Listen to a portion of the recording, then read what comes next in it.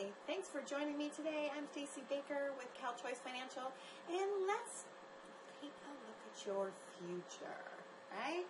First of all, think about your comfortability right now. Are you comfortable with your income?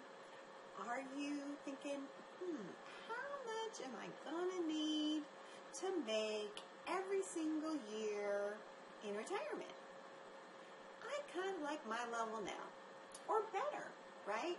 Not like 90% of baby boomers who are retiring and going below their current income. So how do we do that? We look at how much is your money going to be worth? Let's think.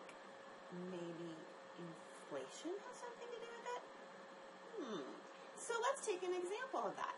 How about Social Security? Their inflation rate is 2.5%. So you could easily go for what?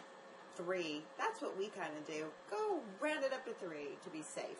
So if you're thinking, if I'm going to retire 20 years from now, with an inflation rate of 3% every single year, how do I figure that out?